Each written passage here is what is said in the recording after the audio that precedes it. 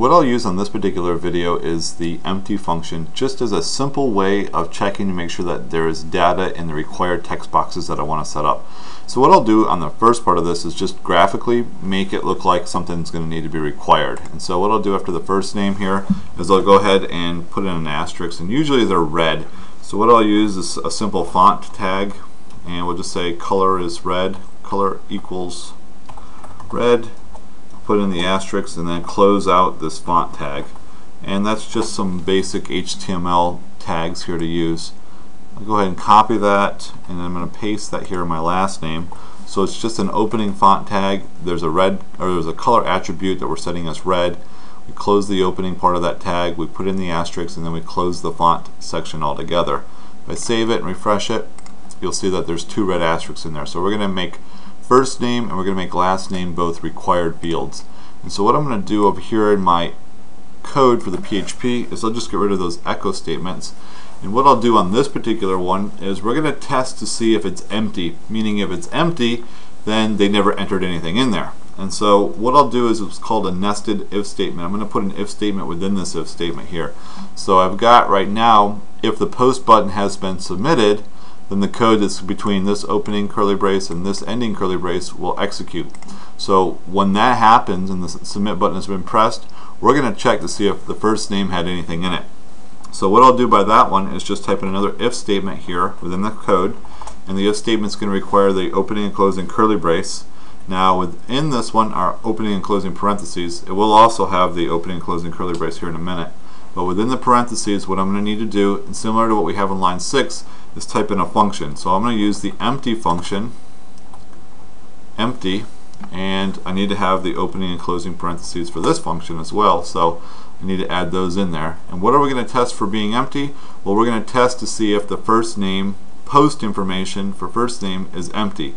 And if it is, it means they didn't enter anything into it. So what I'll need to type in here is the $_ underscore post, and then we're going to go ahead and put within the array brackets there, the square brackets, and within those single quotes, we're going to need to put in there the F name. That's the one I want to check to see if it's empty. Meaning if it is empty, if that returns back empty, that means they didn't have anything in there. So what I'll do is have an opening curly brace, I'll space down a little bit, put a closing curly brace. There we go. Opening and closing curly brace. So the code that we'll type in here is as a result of the first name not having anything in it. So I'll just go ahead and just echo out a statement that says first name is required. And that'll go ahead and indicate to them that the first name is required. They should have entered something into it. So I can do the exact same thing. In fact, I can copy and paste my code. I'll just copy that code and then paste it down here a little bit further, and so that I will also check the L name. So I'll go ahead and reuse that and type in L name for last name, and just change this to last name rather than first name. So let's go ahead and do that. Last name is required. I'll go ahead and hit save, and then let's go ahead and look at our form. This is a form, and I've refreshed it.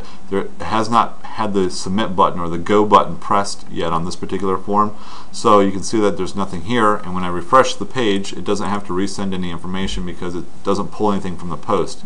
So let's go ahead and just ignore the first name. I'll type in last name, and I'll just type in this is some info. I'll hit go, and you'll see what ends up happening is the first name is required text will appear in here, meaning that the submit button had been pressed, so it came over here, and since it had been set, it's going to go ahead and execute the code here for line 7. Line 7 checks to see if the first name was set or is empty, I'm sorry, and it is empty, so it's going to echo out this first name is required. Then it's going to go down through my code and check to see if last name had anything or if it was empty.